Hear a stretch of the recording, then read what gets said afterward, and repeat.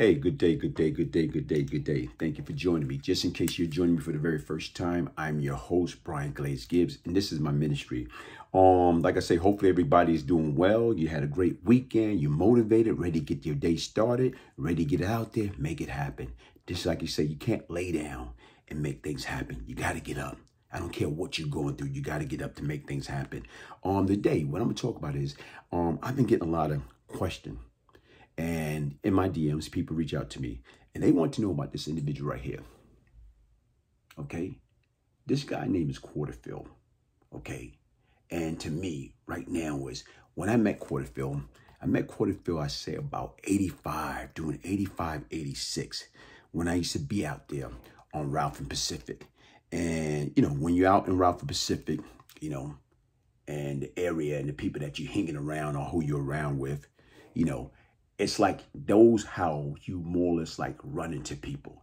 Not saying that, you know, like I told you right now, we really didn't have no direct dealing. We didn't have no direct dealing. I knew who he was. He knew who I was. But the difference is right now is like, you know, the word back then was he was a dangerous individual. Stick-up kid for the most part. And right now is he would blast you. He would blow you off this planet. So to me, even when we over there in that area hustling, and you being aware of the stick-up kids, that man right there, you have to be worried about. He was an individual. Guess what? You know, right now, where it's like to me, was he the Brooklyn Omar Little from The Wire? Because when he came through, you know, up the hill and up in that area, guess what? Everybody knew what time it was. And for the most part that I know of, know of this individual personally, guess what? They were scared to death, man. They were scared to death of him. Long story short, man, like I say, like I personally, you know what I'm saying, only time I see him in passing, what's up? That's it. Nothing more, nothing less. But the difference is right now is, guess what? Wolves respect wolves. So to me, I knew that he had a good relationship with this man, okay, with the white shirt on, a la Justice. And I'll get to that later on. Like I say, during that period of time, you had hustlers. Cats that was out there, you know, everybody trying to be hustlers as far as like dealers, drug dealers. They trying to open up spot, trying to get themselves established. You got the old timer that been out there forever. They know what they doing. And most of those cats from the hill, like, you know what I'm saying, the Donnie Smalls and those guys or whatever, the Beaver or whatever, those guys knew what they was doing. Then you had my man, you know, Mad Max. Those cats knew what they was doing. Then you had other individuals like, you know, Bubby and Cecil and Ray and those guys. Although old timer, they knew what they was doing or whatever, and they was getting that paper, crazy paper. So when you got young guys like us come along, trying to get paper, trying to get into the game, trying to understand the game, you know what, like I told you, we just came from the street. So you gave up that stick-up mentality. Now what you're trying to do is you don't want to rob no more. You want to try the easy way out. You want to try to get a place, get an apartment, get a abandoned building, put the steel doors off, and you're trying to do, like, you know what I'm saying, service a customer behind or protector. Like, you know, you want to serve the customer behind a door, most likely a steel door. So when they come in, you don't see who you're getting the product from. You know, you all day long, you're in and out, in and out. They slide the money in, you slide the product out. So even then, when you trying to get established, you're going to have wolves. And everybody, that's why, like, I was aware of who this guy was. Because if I'm in that area and he trying to hit us, you want to know who he is so you can get him before he gets you. But like I told you, we never had no problem with him. And as time went on, like I told you, he took care of his business. He did his thing. He hit who he wanted to hit or who he know he could hit. Because once again, people, everybody know who's the weakest link. Everybody know who's the target. The wolf know what sheep to go after. And with him, he was no different. So, like, you know, as time went on, I guess, like with him, you know, got that little area terrorized. You know, I'm talking about over there by the Hill, Sagatoga Avenue, Rockaway, Kingsborough, all that little area. And right now is like, you know, from my understanding, one time, like I say right now, is he put some pressure on some people, which would cause his demise. But even before that, what wound up happening was my man, a la Justice, and him was close friend.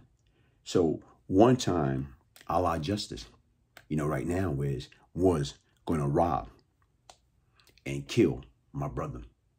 Okay? So the difference is right now is when a la Justice approached I'm saying? He went to Cyprus and he approached my brother. And he had my brother, you know, he thought he had my brother him up. Because basically right now is they went to the Cyprus, my Cyprus headquarters, and I was incarcerated at the time. I was fighting a murder charge during that period of time. So when I went to the headquarters, you know what I'm saying, my brother was there, and my brother, right-hand man, was there. The guy right there next to me with the white on. So he's from Kingsborough, so they was there. So here it is, when Allah Justice came there, you know, they let him in, and they copped, you know what I'm saying, my man right here, cocked the 45. And when he cocked the 45, guess what? You know, Just got all nervous. No. That's him again with the glasses on. When he cocked the 45, Just got nervous. Oh, no. Ho, what's up? So the difference was, like, you know, they listened to what he had to say. He left. And when he left, he went back. You know, Just went back. You know what I'm saying? Just went back and told Quarterfield, yo, I almost had that nigga cool. And he said, huh? He said, yeah, man, I was going to rob and kill him. But this man had the gun cocked. So, you know, Quarterfield tell him, yo, hold on, wait a minute, man. I thought you told me that, you know what, Glaze was your man. You know what I'm saying? Period. He said, yeah, man, Glaze is my man. But his brother, you know, he's soft. And I was going to get him. So what I'm just trying to say right now is, like, that's how I got back to them. That's how I got back to us. That, guess what? Because Quarterfield, you know, he spilled the gut. He told him, like, listen, man, you know, Just was going to get, you know what I'm saying, on cool. You know what I'm saying? So that's how it got back to me. And that's how Just became on my hot list or whatever. But anyway, getting back to Quarterfield, he had got himself caught up into some things or whatever. And the difference is right now, I guess they put a hit out on him. You know, some big wigs put a hit out on him. And guess what? Somebody took the hit. But the difference was when he got shot, you know what I'm saying, he was just wounded. He wasn't even dead. Right now is he was wounded. He had a few gunshots to the body. So the difference is, from my understanding right now, somebody came along, befriend him, and act like, you know, everybody's seen him, get in the car with the guy, and he was supposed to be taken to the hospital. So opposed to him taken to the hospital, because if he took him to the hospital, chances are Quarterfield was going to die anyway because of the shots.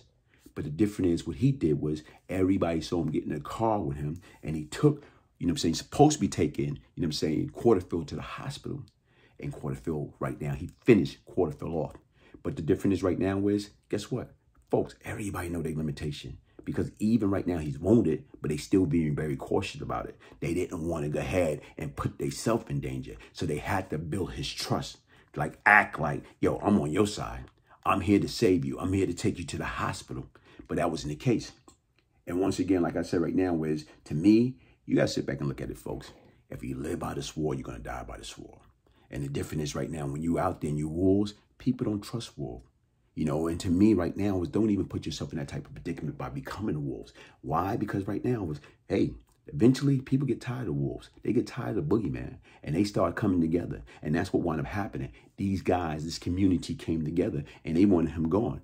And right now is, guess what? He was gone. And that's why I posed the question, was Quarterfield, I'm saying, the Brooklyn Omar Little. Omar Little from The Wire. And everybody seen The Wire. Every time The Wire come on, they see Omar Little come with his shotgun, you know what I'm saying, with his trench coat. Everybody got the heck out of there. So basically, Quarterfield, when from that little vicinity, Quarterfield was like the Omar Little, man.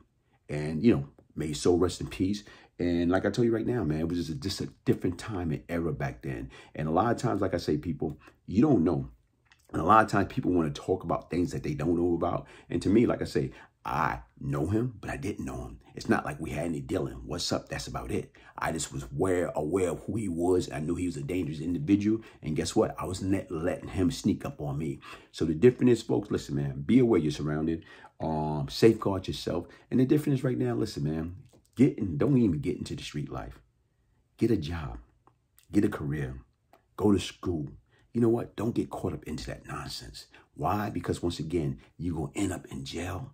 Or you're going to end up dead like Quarterfield and so many others. And you know what? It's not worth it. Listen, hit that like button. Subscribe to my channel. You know what? Get your copy of the Beyond Lucky book by emailing me. Brian, B-R-I-A-N, Gibbs, G-I-B-B-S, 1201 at yahoo.com. Listen, like I say, crime doesn't pay. And there's no shortcut in life, man. Only thing come fast is trouble. Easy to get into and hard to get out. Hey, follow me. Instagram. Brian Glaze Gibbs. F.I., the one they call Brian Glaze Gibbs, can change Anybody can change, folks. Thank you for joining me, and y'all have yourself a blessed day. One love.